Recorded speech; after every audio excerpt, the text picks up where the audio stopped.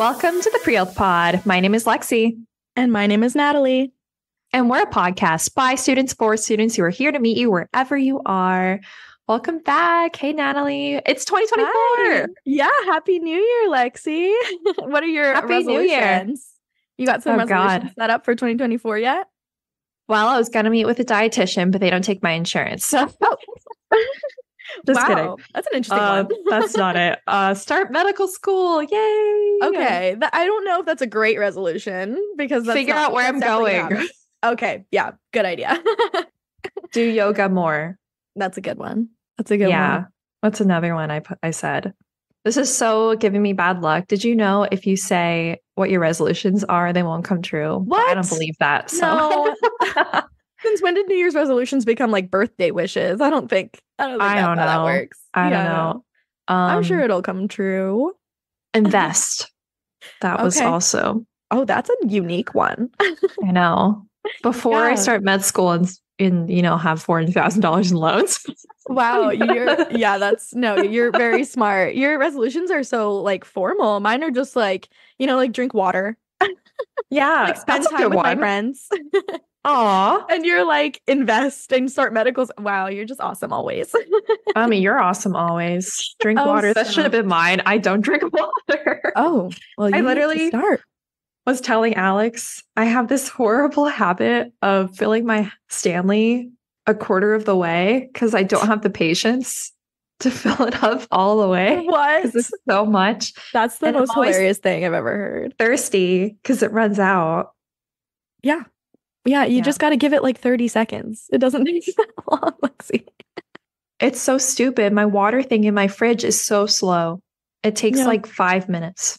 Yeah, okay. That is kind of annoying then. I am very sorry. Maybe your resolution should be to get a new fridge.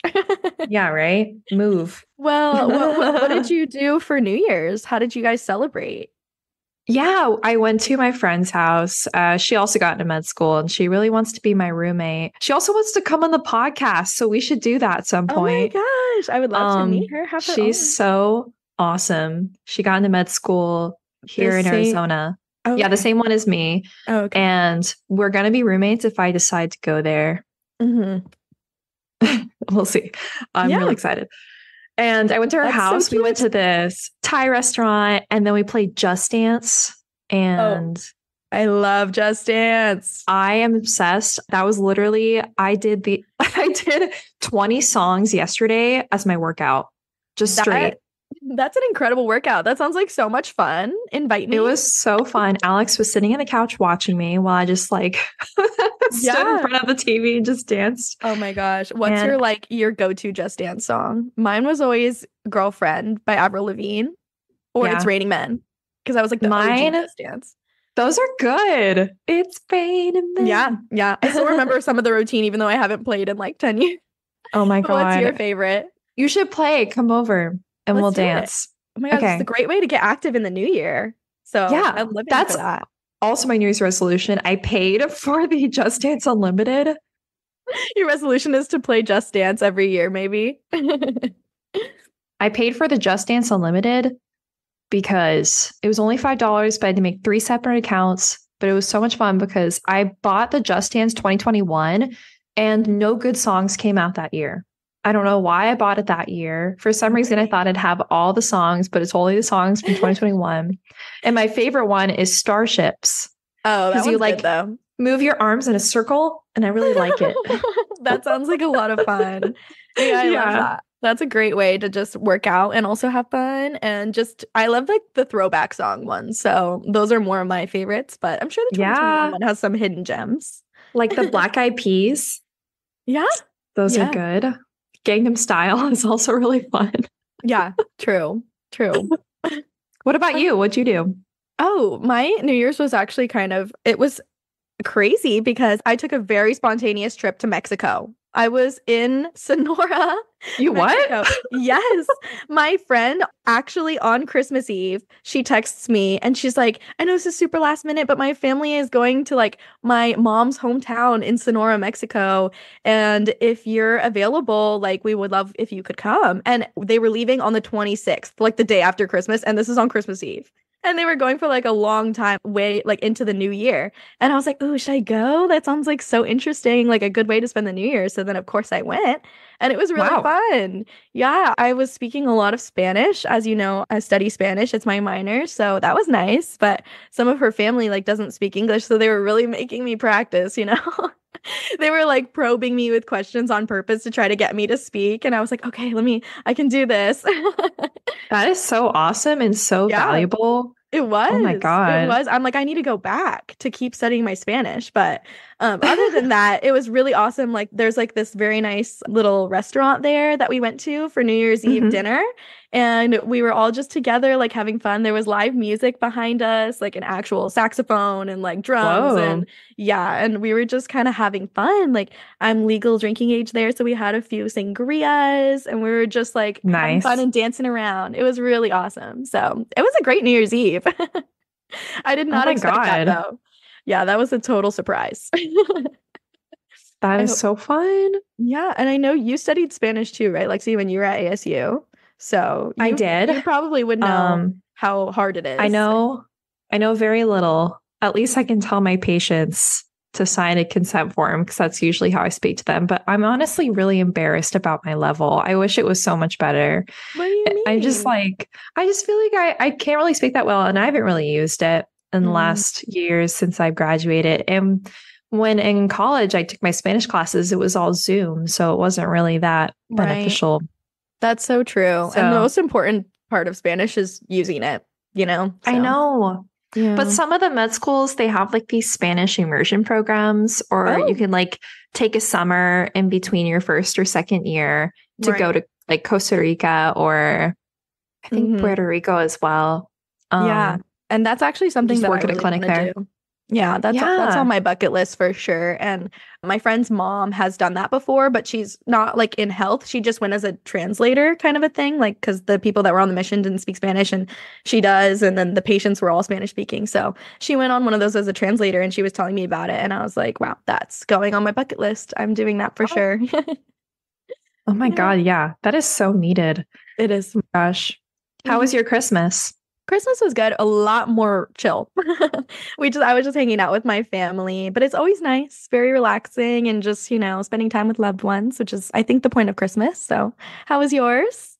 It was good. It was the same, a lot of the same.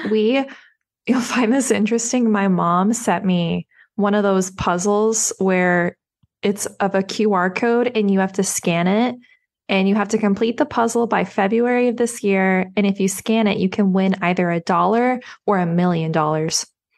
Like some puzzles have $1 million, some puzzles have $100,000, Oh, some okay. have like $1,000, $100, $1. I don't know. But this puzzle is literally impossible. Okay, what kind of a puzzle is it? It's a square puzzle. It doesn't come with a picture. And it's Oh, literally just like pixels, the whole thing. pixels. Or Wait. whatever, like, a QR code blocks that's in the Mm-hmm. QR code. And it That would sounds be really hard. fine if all of the puzzle pieces fit together very nicely, but the colors don't match. Oh my gosh. So I The brought odds that are over. against you. I've been doing that all of Christmas and I've just been so frustrated with it. I just Hmm. can't. But then I keep thinking to myself, I'm like, the reason why it's hard is probably because it's $1 million. Hmm. Yeah. Even though it's probably not what's going to happen, I'm going to finish it and I'm going to scan it. It's going to be $1 and I'm going to be really upset. No, you have to. I mean, well, you said that it's like it could be a range, right? Like it could be between a Yeah. dollar and a million. So you have to finish it because you got Well, like here's that could the be $1 million. thing.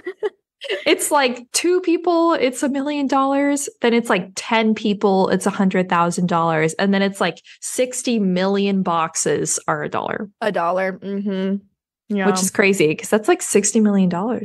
Yeah. Yeah, if you think But about it. Wow, it's a somebody dollar. invested a lot of money into these puzzles. I know. But you know what? I am all for you finishing it. I say stick through it and get it I done. You have never until know. February. Oh, true. Yeah. Well, I wish you the best of luck with that. Thank you. If you have some downtime coming up before you start in medical school and before everything gets so crazy, just try to work on that. Yeah, yeah, right. Oh my God. Yeah, I Yeah. just got a bunch of emails this week about med school stuff. I'm really excited for the Ah, ones I've gotten accepted to, like my student ID, background checks. I have wow, to already? get CPR certified. Yeah. I was Wow. like, Even oh my before you've like gosh. made your official decision? Yeah, I guess so. Interesting. Well, that's Yeah. exciting.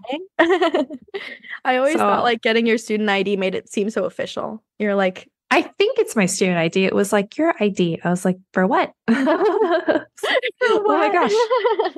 I Yeah, have to that's read the so email. funny.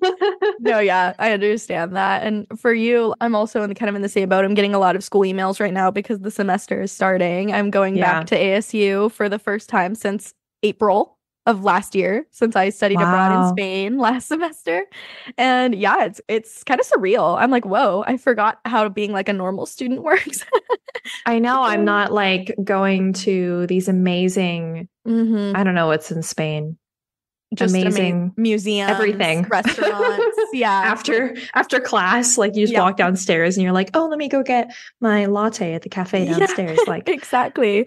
Like after class, we're like, let's just go get some tacos and margaritas at like the local like taco place, or like at let's go down to casa. yeah, or like let's go to this beautiful hilly overlook where we can like watch the sunset together and have a picnic. That was our life when we were in Spain, but Oh my now God. it'll still be good at in Arizona. It's just a different life. Yeah, totally, of course. Yeah, my life's just gonna get a little more hectic. Any listeners that are still in their undergrad will know, like the pre-med classes are starting again, physics, anatomy, cell Are biology. Yeah. So if you anybody's in taking those all of classes, those? yep, I'm taking Whoa. those and more. I'm actually speaking of Spanish. I'm taking a really interesting class this semester. It's called Advanced Spanish for Healthcare Professionals. So I'm really excited to take that. It's They gonna be brought it so back? applicable. Yeah, I don't know if they They took it away. literally got rid of it when Did they I actually? entered my third year. They were like, "Oh, we don't offer that class anymore." They changed it though, because it used to be like medical terminology. Mm-hmm. That's literally the whole class. So I Mm-hmm. guess they changed it because that's a completely different name. Oh, I'm Yeah. jealous. They No, like I'm made excited. ASU better when I left. They developed like a pre-health program, mentorships, Yeah. like new I love healthcare ASU. class for Spain. I'm like, what the heck? I mean, Yeah. however, I did contact the pre-health department. And I was like, here are all the problems, and here's what you should do about it. So maybe How bold of you. No, because there were a yeah. lot of problems. I was Right. like, make That's this fair. better for the pre-health students. So maybe they listened, and that's why you have Yeah. that. Just kidding. No, that's awesome of you. I like that you always want to leave everything better than you found it. That's very nice. Because not too many people are like that. So it's awesome about you, Lexi. Oh, that's really sweet. But we love But so you're ASU. taking cell bio, physics, Yeah, anatomy. anatomy, that Spanish class, that's an I course though. So that's going to be kind of scary because I have to do like Zooms like this every week. Yeah, And then, I did those. yeah, like we have to do like role plays of like taking care of a patient like every week. So that's going to be scary. Oh my Yeah, but then God. I'm also starting my thesis. I'm working with a professor at ASU who's an MD, PhD to do this HPV, this large HPV research project. There's a whole bunch of groups and students working on it. And the goal at the end is to like vaccinate the student body from like HPV. So I'm really excited to Yeah. start that. I think those are pretty much my main classes. And then you just add on the labs, the recitations, the lectures, so Wait, I want to learn more about your that project. So what will you be doing on yeah. that group project?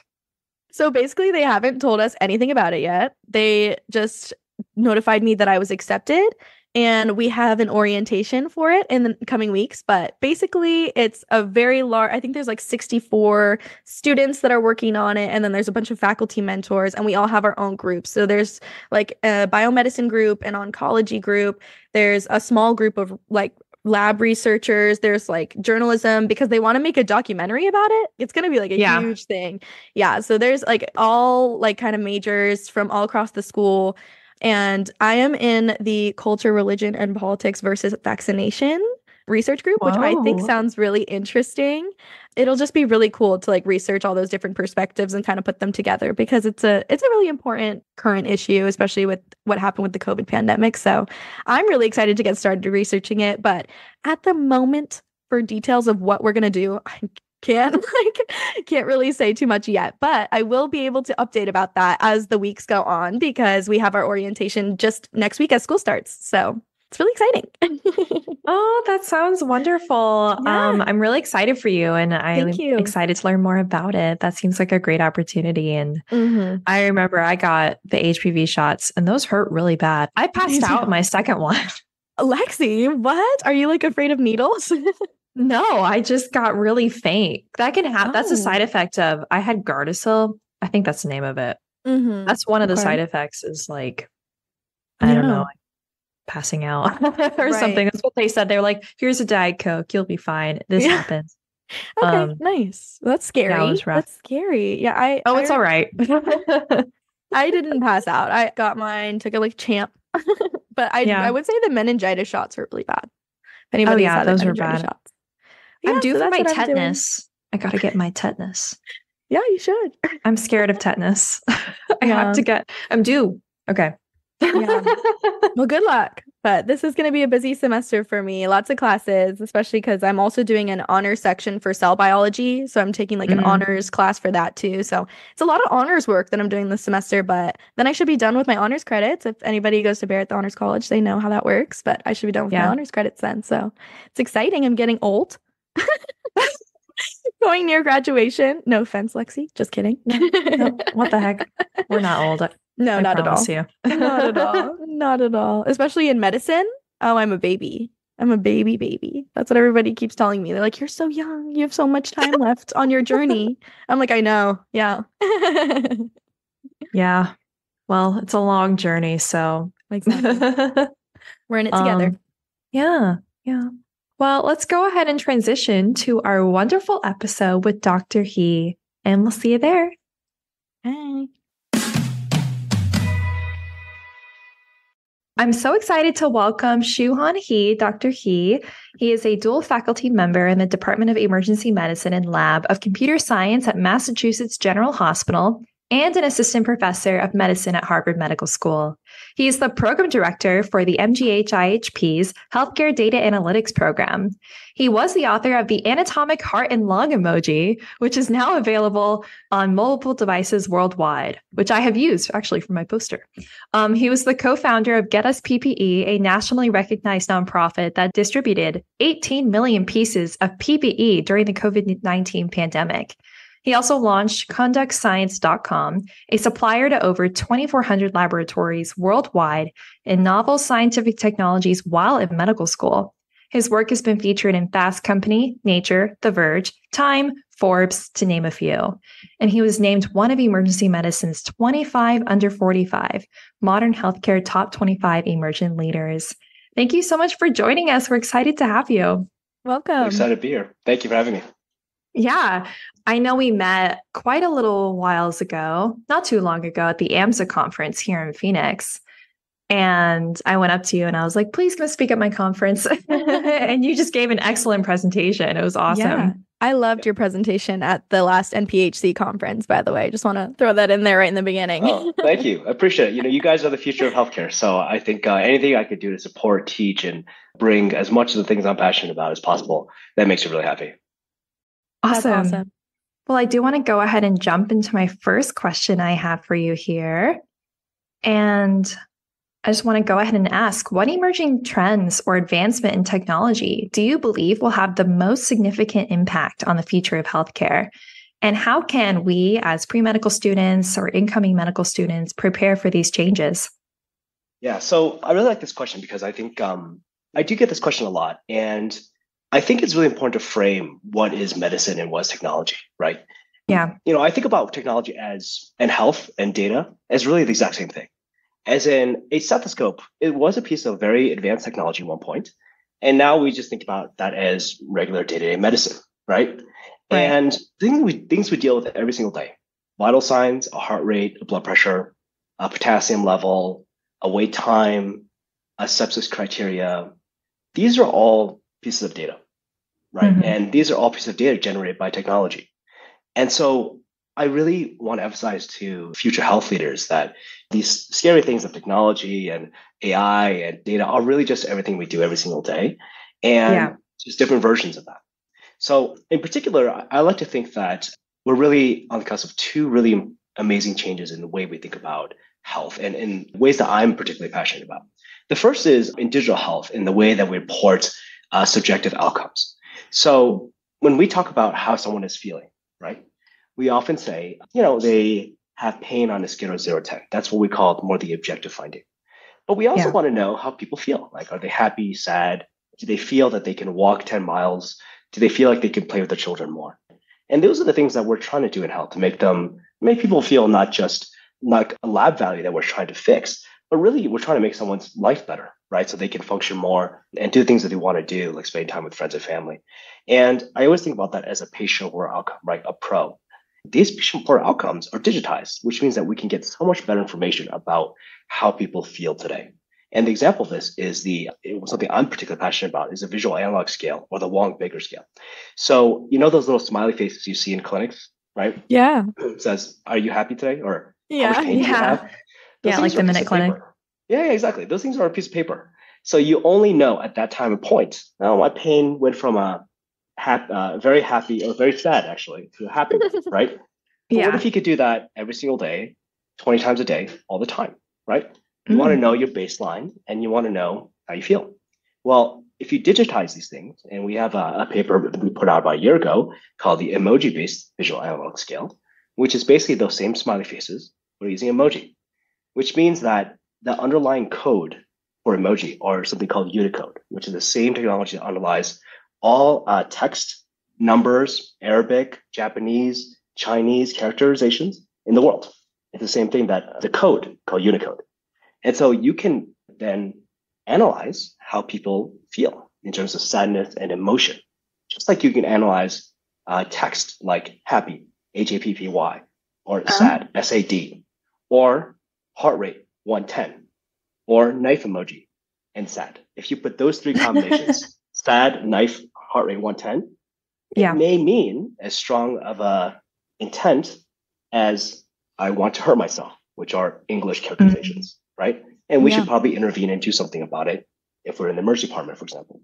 And Mhm. so a better understanding of this language, a more unified approach to how we communicate with each other using digital tools can really expand our view of holistic health, of not just making someone's potassium better or LFTs better, but also their entire happiness and report outcomes. And that's something that I think is really exciting.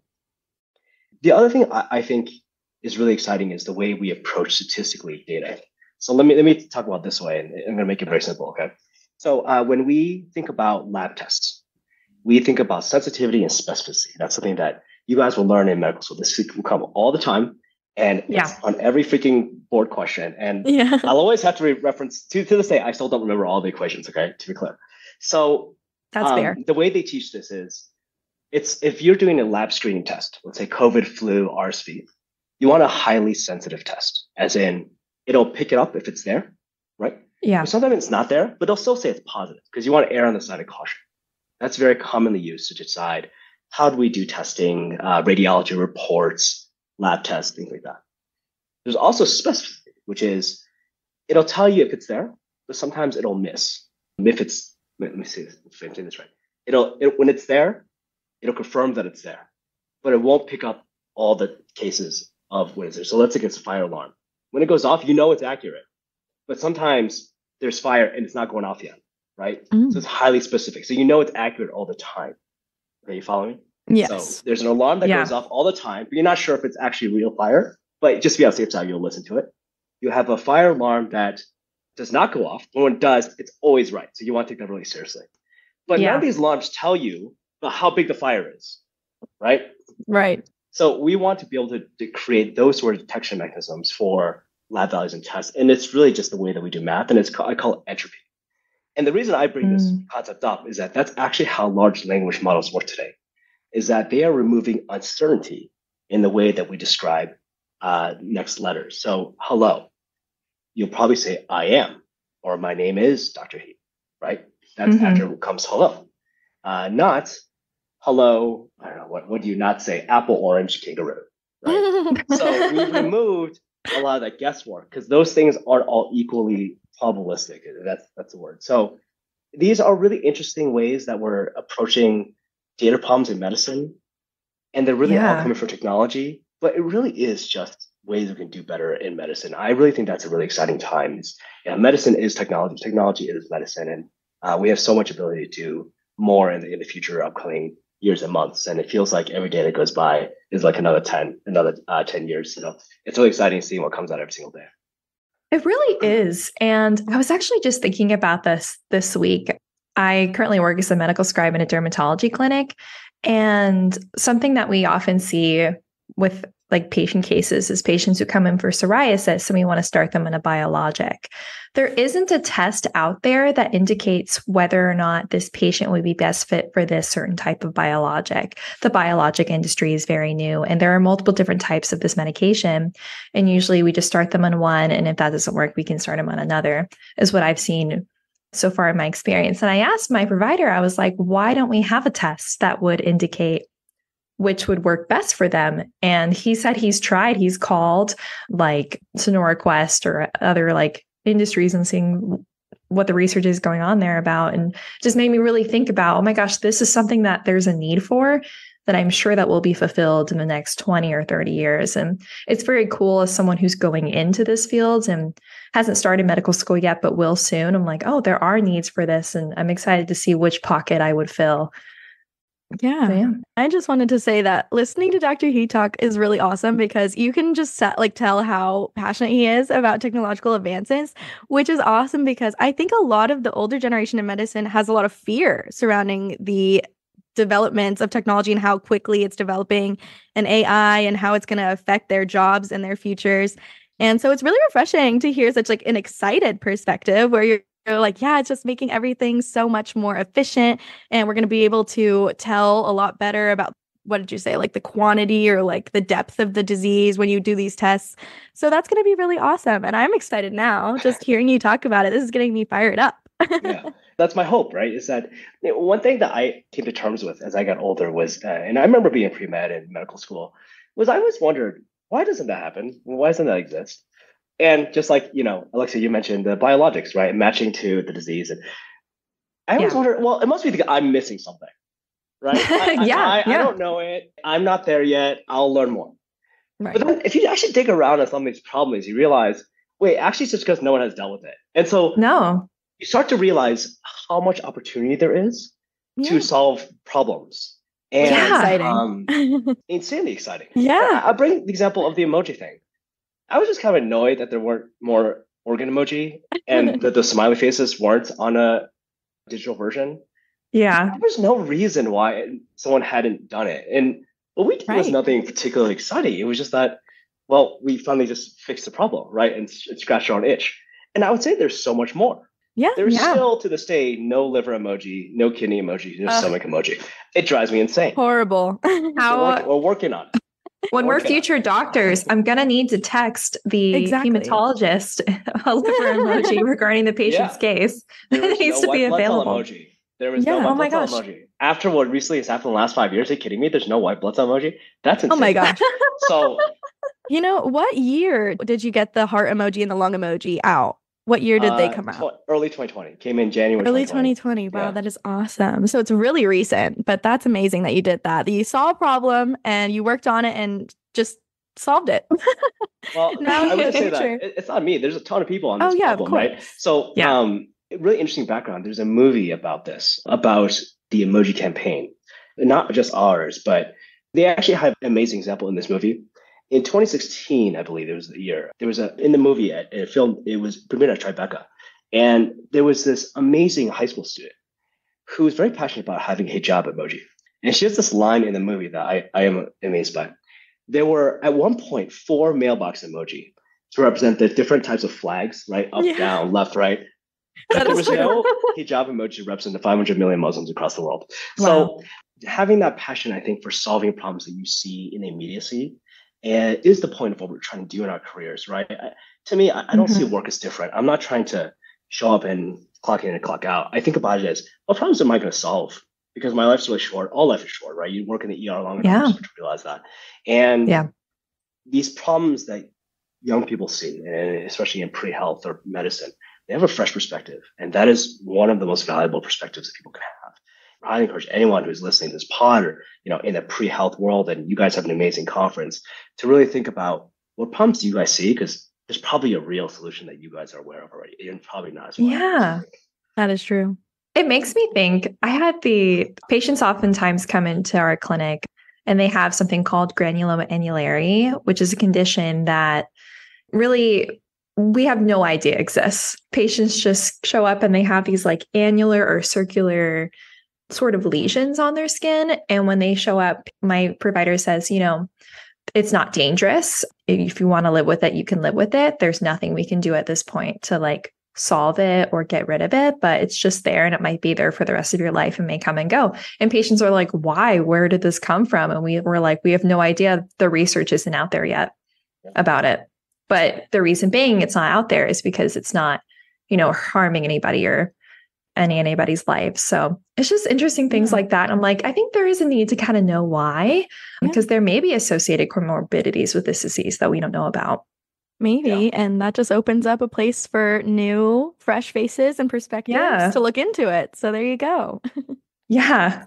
Well, we should probably transition to the second question because it's something that I'm really interested in, primarily because I know that these new tools are very fresh and a lot of people really love talking about them. So we wanted to ask your perspective. How do you see ChatGPT and other AI-powered tools affecting clinical decisions and outcomes in the future? Yeah. So I'll always caveat this conversation with like, you can't use tools until they're proven, regulated, proven out, and all these things. So let me just say that, I work in the computer science lab, and one of the early things I've been working on I call them small language models, not large language models, like very specified models for particular use cases. Yeah. When ChatGPT came out, and that was a year ago, it's only 1 year. It's really crazy. Cannot believe that. Yeah. It was a game changer for everybody, right? To understand, wow, you can do that. I think a couple of things happened. Is number one, my conversations around what a language model was or machine learning was just completely changed, right? To overnight to, well, that seems very far off in the world to, oh, okay, this is a real thing. It's here now, right? It's here to stay. And so I think there are a lot of people doing really interesting things with existing tools, which is amazing. I think the deeper part of this is really how we can start to treat medicine like a language. And then what's so interesting is that ChatGPT is a language model. It decodes language and it gives you answers that are amazingly accurate. And it does that with methodologies that we can do to apply to other things. And let me give you examples. It uses English language, right? And decodes them and gives you words and meaning that make sense. We can do the same thing for disease states and vital signs and as your letters. So if you come to the emergency department and you say chest pain, a shorter breath, and substernal crushing chest pain with tearing pain radiating to the back, that has insinuation and meaning, like a language, right?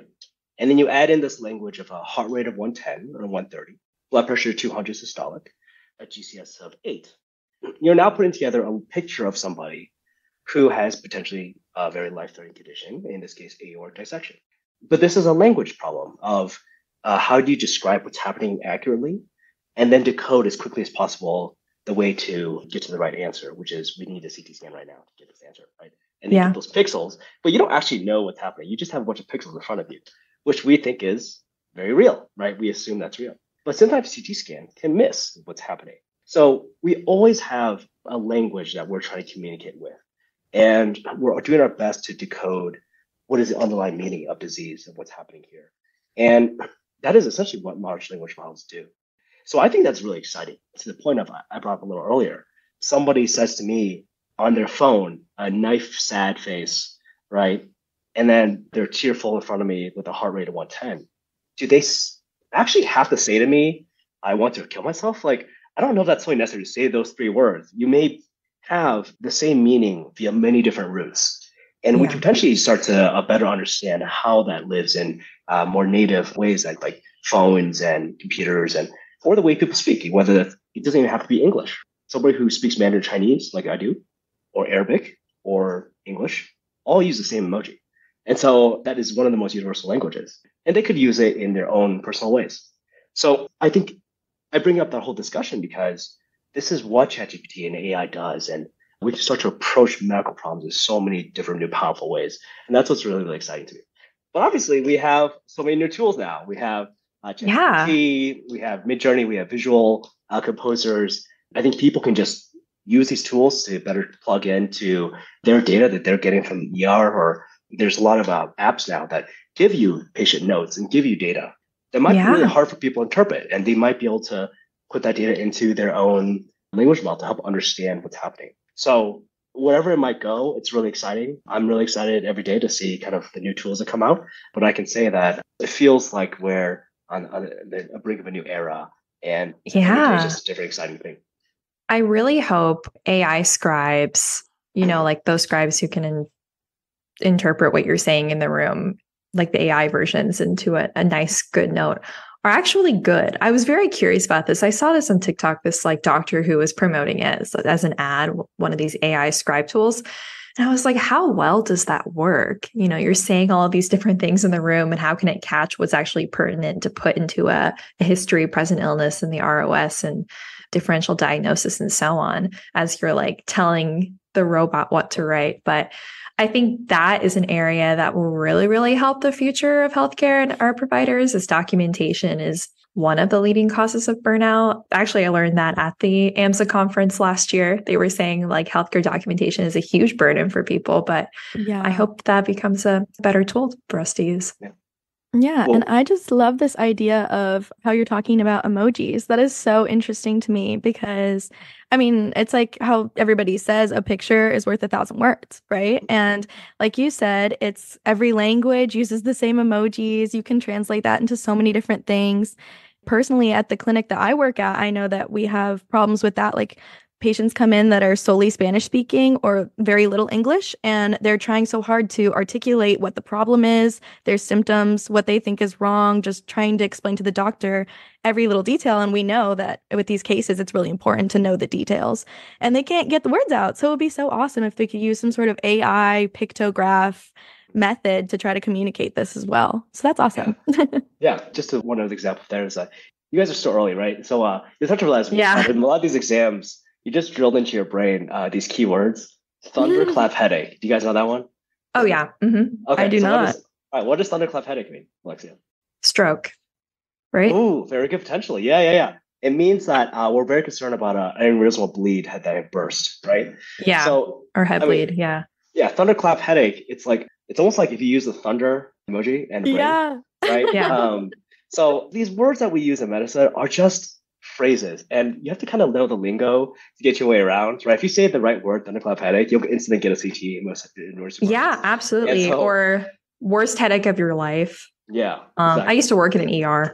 Right. So you know, right? Yeah. And that word association seems so unfair. If you happen to be plugged in to the association that people know about, right? It's a common language. But if you don't, it may be more difficult to get the access and the resources you need. So being able to create tools that allow greater access is something I'm really passionate about.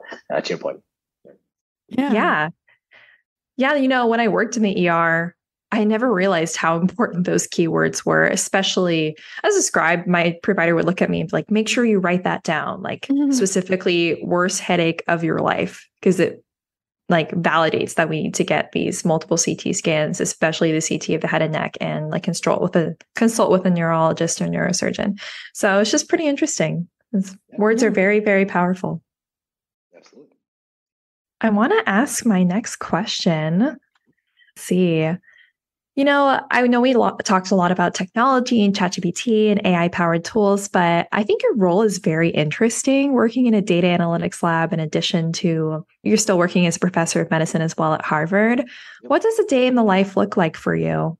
Yeah, I break my days into two parts. The first is I call computer time, morning brain time. I'm freshest in the mornings to think in ways that may not have a predefined script. So whenever I'm doing work on computer science or research or building something, I try to spend a little bit of time still making things, because otherwise I don't want to get too far away from that practice. Those things are best done in the mornings, for me anyways, because I'm fresh, having my cup of coffee.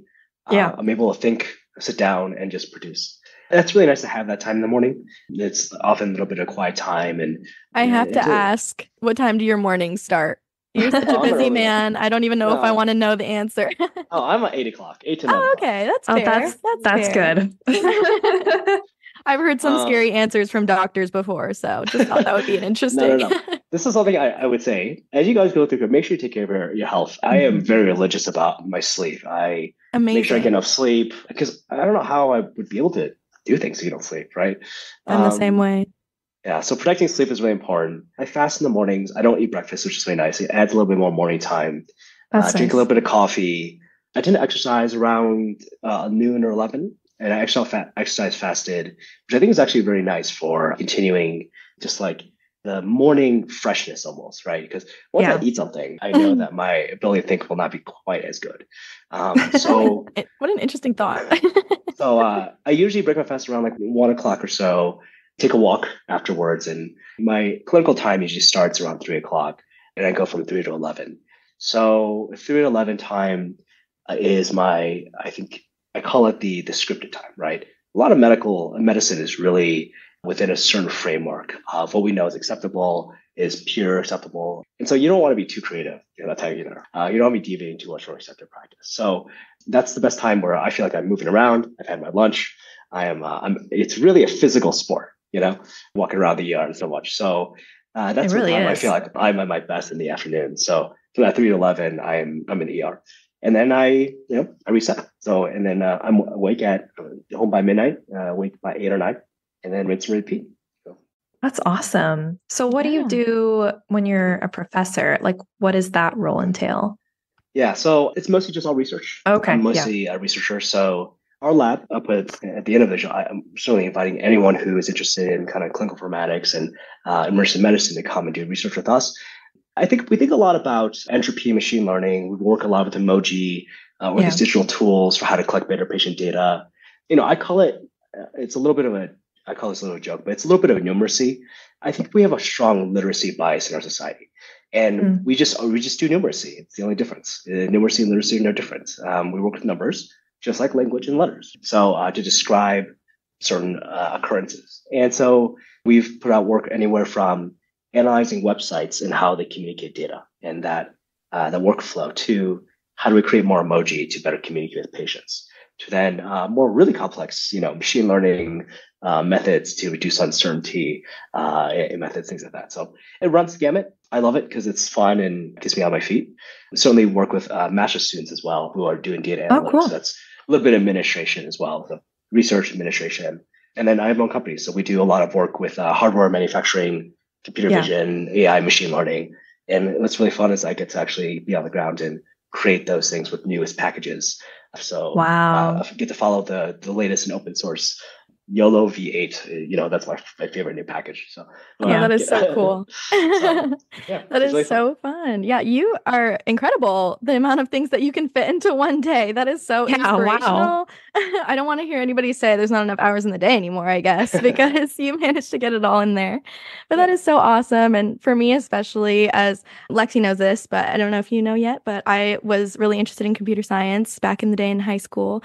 I was really involved in it. And I always thought about having what intersections there were between medicine and computer science. So this has just been so interesting for me to hear and listen to you talk about. But I want to ask our last question here, which you've kind of touched on when you mentioned your lab, but many of our listeners are undergraduates interested in the medical field. Do you have any advice for our listeners if they would like to pursue a similar career path in healthcare data analytics?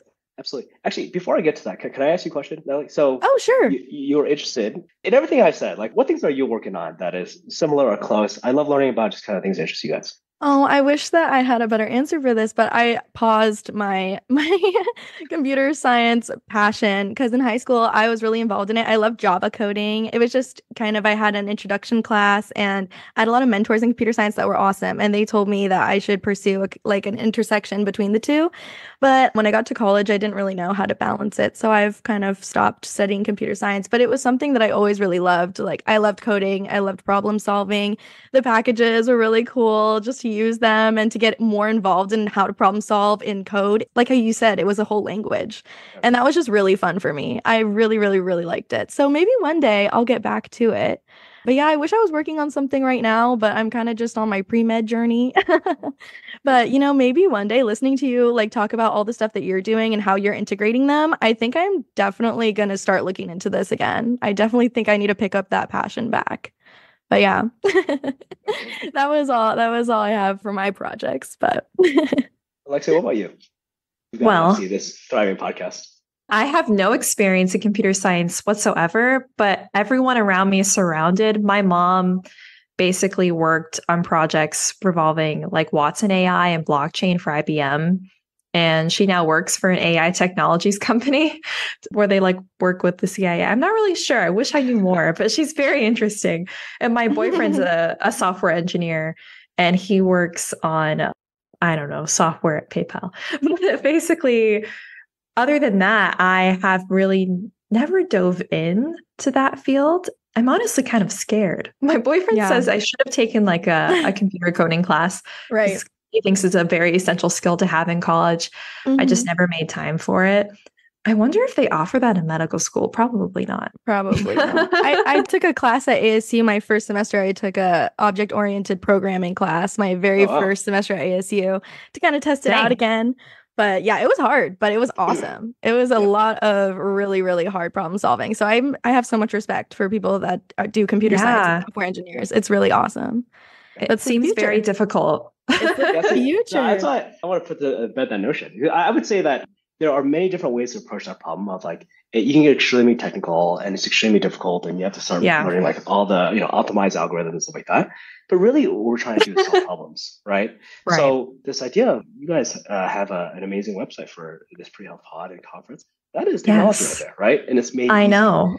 And this idea that it has to be more difficult to be more real and more rigorous. I actually should tell people like, listen, as long as you're solving the problem, right? And you're delivering value, that is innovation right there. And that's technology. So that's what I love. And I bring this up because I was kind of the same path as you guys were in. And I was a programmer growing up in Italy. And my dad was a computer programmer. I grew up in a computer science lab.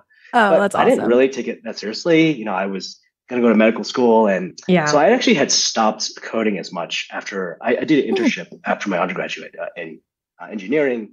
And, I had a path whether I was going to go into finance and engineering and tech versus medicine. And this was very different. The time of 2008, the great financial crisis. So they made my life very much easier.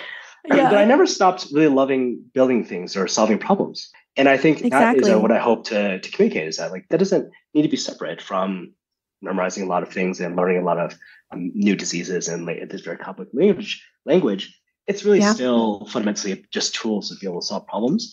And you should never really lose that nose for it, right? Because that's really why we do all these things. Yeah. I'm so glad I have that little background. I think it'll help me a lot when I get into medical school. Absolutely. So keep working on it, right? That's the way I think it's easiest. Yeah. A big master's or a PhD, and you don't have to do something like that. You just continue to try to solve problems along the way. And that skill set is so valuable and important, right? So true. So with that said, very tangible ways is number one, I would love for undergrads to continue and continue to learn this, right? As I mentioned, technology and data and health is just medicine. And it's just another approach that really provides unique ways to leadership and to have a really prominent career. So I think about it as, if you're a future leader and you want to be a medical director or chair or whatever it might be, a data approach is a really good way to understand and solve problems in a really asymmetric way. It's a really high ROI of time. So we do run a master's program at the Mass General Hospital. We have a Master of Science and Data Analytics program. There's 6 credits built in where we work with a lot of organizations. They work with the Department of Emergency Medicine, or we have nonprofit organizations that students will work with on very tangible data problems, just in order to solve problems every single day. And that's how I think, really, frankly, that's how I keep up. It's really impossible otherwise. You got to be on the ground solving problems, right? Otherwise, it's just too hard to follow in a textbook. The other thing is, I would reach out to tell any students listening. I would love to take you into our lab. We work with students. We have something like 20, 30 students. And I'm very proud of how far our students have gotten. Recently, we had 2 residents and matched into one including clinical informatics fellowship at Stanford, which I'm extremely proud of. Yeah, congrats to them. Yeah, and then 1 medical student who matched at Walter Reed in ophthalmology. So, that's really cool. Incredible. Oh my gosh. So we've had students kind of be very successful and kind of every stage of the career. We had 1 undergraduate recently matched at Northwestern for medical school. So, these are things that I think being able to approach early and young is really best because research is really hard to do like, over one semester, right? If you just do it in Yeah. 3 months, it's really hard. Whereas if you're doing a little bit over a couple years or semesters, it's a lot better because there's more longitudinal time to develop skills and to work on projects, right? Absolutely. So I'll share my email and we'll put something in the show notes to get in touch if anyone's interested. And then we Yeah, have we absolutely. have a conference on health innovation coming up in May. We do this. We're doing this Where? with the university. Here in Boston. We're doing with the University of Riverside. They have a West Coast version. We have an East Coast version. I was like, It's wait a called- minute. That's not in Boston. Okay. But it's the Consortium for Health Innovation Partnerships, basically getting together health organizations, but also people doing innovation in tech and digital and data to come together and really solve problems. So Ooh. anyone's really interested in this space, we'll put a link and you can register. Yeah. I need to give the tickets up. It's in June. That's These are awesome. things If that you I need think- if you need speakers, my mom speaks at conferences all the time. Sure. She spoke at the United Nations last week about AI. Oh my gosh, that is awesome. I was thinking the one that runs the undergraduate conference, Okay. we need you guys to come and speak. So, Oh man. as I mentioned, this is all about human talent and development and having more welcoming people come into really think about how to innovate and solve problems, right? So that can happen at every stage. It doesn't matter if you're attending a fellow resident, medical student, pre-med, you have energy in this and help solve problems, and we need that. Oh wow. That's awesome. Great message to end on. Yeah. Well, it's been such a pleasure having you in the podcast, Dr. He. Thank you again for joining us and being a part of our MPHC group here. Thank you so much. It's been awesome. And anything else to share before we go ahead and hop off? No, thanks for having me. Really appreciate it. It's been a lot of fun. Yeah. Thank you again. Thank you All right. so much. This podcast was produced by Ari Rosenthal and Lorelei Edmonds. You can find our conference on Instagram, Twitter, and LinkedIn at National Pre-Health Community or MPHC 2020. You can also find our podcast on Instagram at PreHealthPod. You can find all of our events, including our next National Pre-Health Conference, May 18th through the 19th, nationalprehealthconf.org. And please leave a review, or tell one friend if you liked our pod. Thanks for listening, and we'll see you soon. Bye.